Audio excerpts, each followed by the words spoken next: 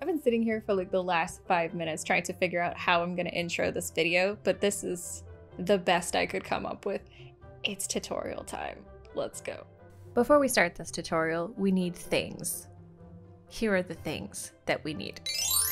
So the first thing, and really the only thing that I don't have a substitute for, is the ornaments, because it's a specific shape. And yeah, you could definitely cut this out of cardboard and just sandwich the cardboard together, but I bought these because I'm lazy, so here we are. But these I bought on Amazon, and I'm gonna leave links to everything that I feel like is important and useful in the description. You will also need some paint brushes. You will also need a glue gun and glue sticks. Pom-pom balls, doesn't really matter what color or size. Some felt. It's very convenient, this pack. It has literally every color in very conveniently sized square swatches. Some scissors, an X-Acto knife. The Posca pens I like to use for line art because you have so much more control with these than you do with a paintbrush, and also it's a lot less messy and it's a lot less for you to have to clean up later. A paint palette because, you know, it's useful. Some festive twine. Sounds like such a fart. Some festive twine.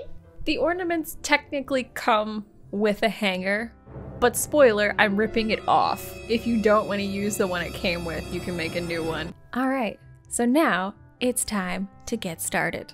First things first, we got the ornament, and we're just gonna rip the hanger off. Here's why. You flip it.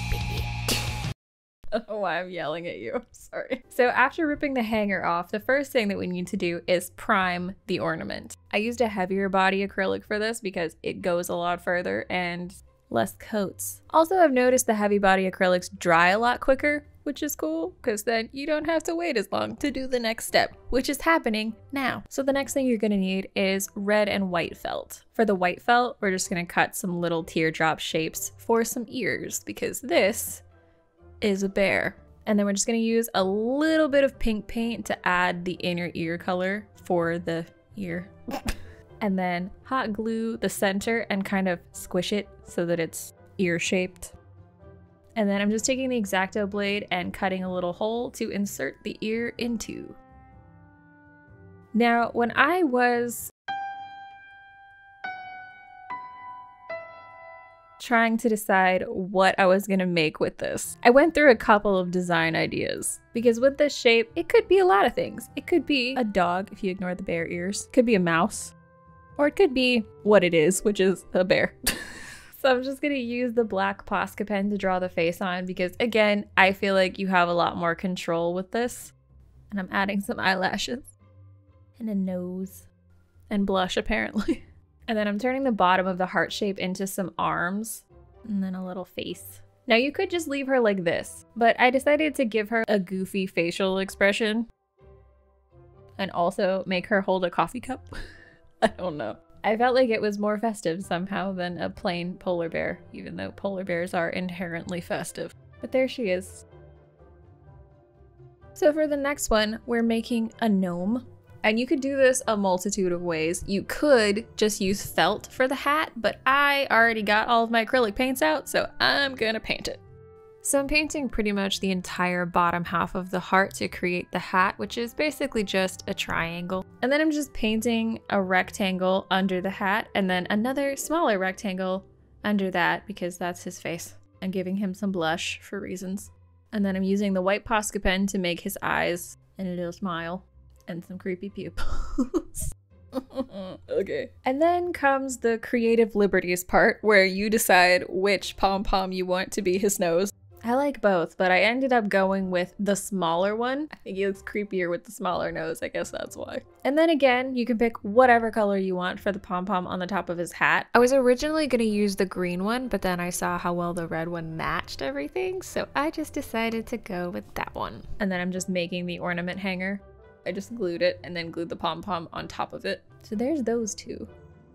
So for the last one, I kind of fell in love with the little mouse, so I have to make them.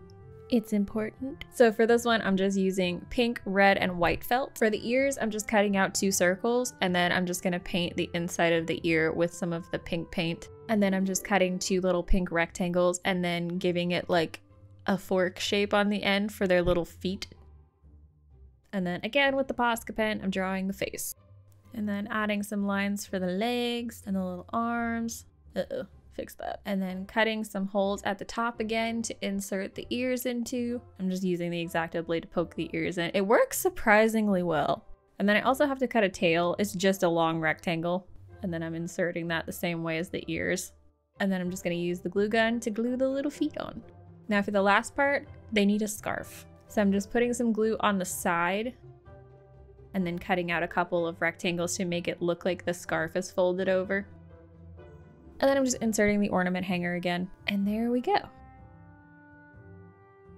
These ornaments took me a little bit less than 15 minutes each, so it's not a long craft. I feel like the thing that takes the longest is just deciding what colors you want to use, because you could literally turn these into any color bear, any color mouse, any type of gnome, which is part of the fun. Because it doesn't have to look exactly like mine. You can turn it into whatever you want. And if you end up doing something differently than what I did, please tweet me and show me, because I love seeing what you guys make. It makes me so happy when you send me pictures of things that you or your kids made because you watched my videos. It makes me cry, but not like a sad cry. I love it. Thank you.